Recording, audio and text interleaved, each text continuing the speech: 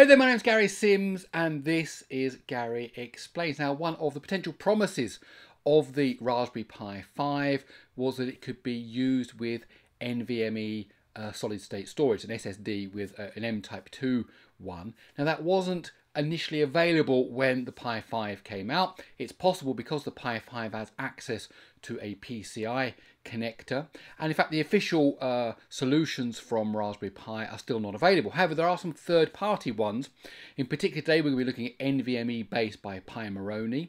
Now it allows you to connect an M.2 NVMe drive to your Pi 5. In fact, you can boot off it. So goodbye SD cards. Now, it took me quite a while to get hold of one, but I finally got hold of one. So this video is a kind of a review and a look at the advantages of using NVMe drives with a Raspberry Pi 5. So if you want to find out more, please let me explain. Now, obviously, SD cards have many advantages, including the fact that they're relatively cheap, they're easily to get hold of, you don't have to buy huge terabyte, you can buy like a 32 gigabyte one like that. And of course, there's a flexibility, so you can try one OS on your Raspberry Pi or a particular project, then you can swap out the cards and try another one and so on. However, they do have some disadvantages. Speed is one of them, although the Raspberry Pi 5 does have a much greater speed, 10 megabytes a second compared to the previous generations, and also some people are worried about their long-term reliability. Now, when using an NVMe drive, of course, we can use a proper solid-state hard drive, what we might use in a PC or a desktop. You've got great improvements in speed, hopefully improvements in reliability, and certainly improvements in sort of storage capacity. So with the NVMe Base from Pimorani, you can connect an M.2 solid-state drive to your Raspberry Pi. So we'll look at three separate things in this video: the actual physical hardware, then how you get Raspberry Pi OS on that hardware and any other software setup that you need to do, and then finally, does it improve the performance? Is it worth it? Okay, so let's start by looking at the hardware. So the NVMe Base is a card that goes on the bottom of the Raspberry Pi. Now, we're often familiar with hats that go on top of the Raspberry Pi. This one, in fact, goes on the bottom, and it uses a small ribbon cable to connect from the base plate to the Raspberry Pi 5, the PCI connector. So it's a ribbon cable for the PCI. Now, assembling it is fairly simple. You have to put on the kind of little spacers in each of the 4 holes that are provided. They give you a bag of screws, so you just pick out the right screws. Now, they are sometimes they are a bit similar, you're trying to work out which one's which, but if you pay attention, you can work out what they do. So you put in the spacers. Okay, then you need to connect in the NVMe drive, and the way you fix that is the best way I found, and I think according to the official video, you stick a screw upwards from the bottom, you put a nut on it, you then put the drive down, then you put a second nut on it.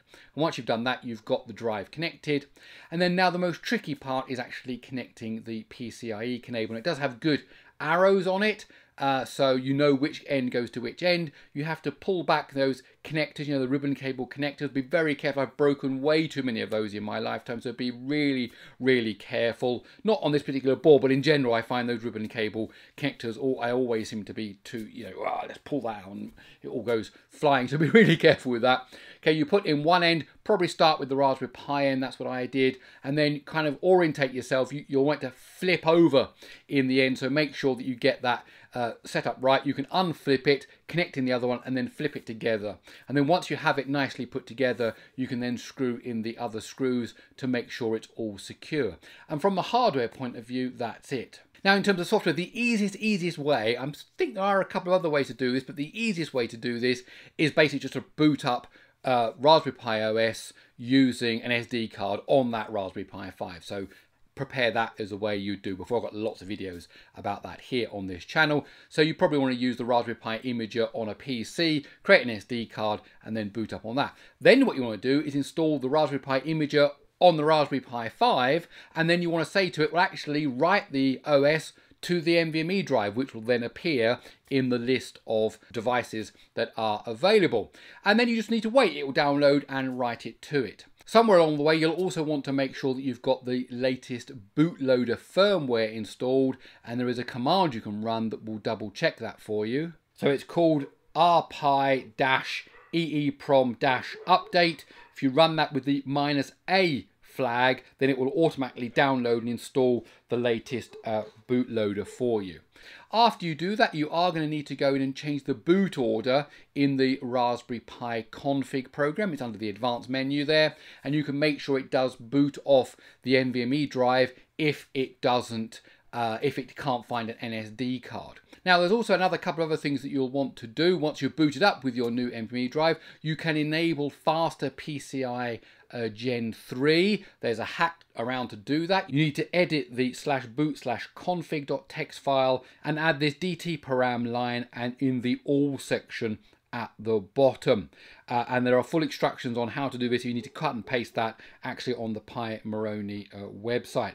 Now, the PCIe 3 isn't officially supported. However, it does seem to work very well. So I've got that enabled on mine, and that's absolutely great. And that's it. You should now be up and running without an SD card, but with an NVMe drive. So the question is it worth it? Does it give you anything besides that, you know, possibility of big storage and of course that reliability factor? Well, it depends on what you're going to do. For example, if you try to boot from an SD card, a high-speed one at the maximum rating for the Pi5, it goes from just pressing the reset button to the desk. It takes about 19 seconds.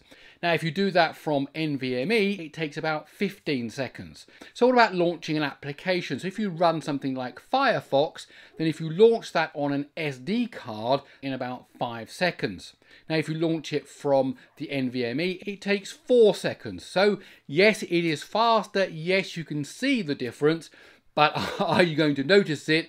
Well, in that case, probably not. I thought compiling might be improved. So if you run a project like HTOP, again, compile that from source, is about 40,000 lines of code. Actually, it's exactly 6.3 seconds on both systems. So that shows that compiling there is probably more CPU and memory kind of bottlenecked rather than actual I/O bottlenecked, because it didn't make any difference. But I then tried an actual disk intensive task. If you want to create a tar file of, you know, about 3.5 gigabytes, I tarred up the /usr, the /user directory, and it took around 3 minutes and 15 seconds on the SD card. But when you do it on the NVMe drive, it takes 13 seconds. Yes, you heard that right, 13 seconds. So you can see the huge difference when it's a very, very intensive I/O kind of operation. In this case, just do this, create this tar file from these files. It's reading and writing, because it's reading what you're archiving and then writing it at the same time. NVMe 1, you know, more than 10 times faster, more than 10 times faster. So there you go. So if you're doing lots of I/O intensive operations, then certainly you're going to need an NVMe drive. If you wanted to, for example, do network attached storage, and this would be a great way to do network attached storage, maybe have an external hard drive, a traditional hard drive, for kind of keeping a backup of what you've got on the NVMe drive, or use another Pi5 and copy over the network, whatever. But that's going to be much quicker than using, you know, an SD card. So there you go. Am I keeping it like that? Yes, I am. That's all connected up now. That's absolutely great. My Pi5 is going to run in that configuration. Very, very happy with it. If you're not using your Pi5 for that kind of thing, you're not using it as a desktop, you're not using it for I/O intensive operations, you're just using it for projects, for robotics, for sensors, for GPIO, for learning a bit of Python, whatever you're going to do like that, then you might not necessarily have to invest in one of these. It's a nice thing. It's a good thing, but it's not essential by any means. Okay, that's it. My name's Gary Sims. This is Gary Explains. I hope you enjoyed this video. If you've got any questions about the NVMe Base, do let me know in the comments, and I'll try as best as I can to answer. I'm not affiliated with Pimorani anyway whatsoever, so I'll just answer it if I can from my own experience. Okay, if you like this kind of videos, please do consider subscribing to the channel. I suppose that's it. I'll see you in the next one.